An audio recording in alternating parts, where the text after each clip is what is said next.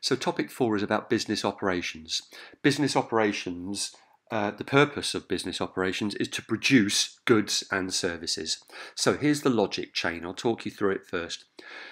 Good purchasing, so where you get your raw materials from for the things that you make, the plastic, the metal, the wood, the ingredients, plus the right production process, job, batch or flow, with an emphasis on quality, is all aimed at keeping up with demand and meeting the needs of your customers.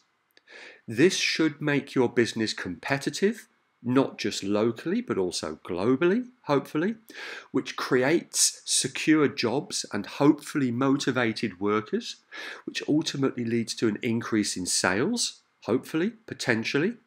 And therefore, the people who oversee the operations, business operations, the managers who do that, play a key role in the success of businesses. Just talk this logic chain through. This is the basic underpinning, these are the basic underpinning arguments of topic 4, operations.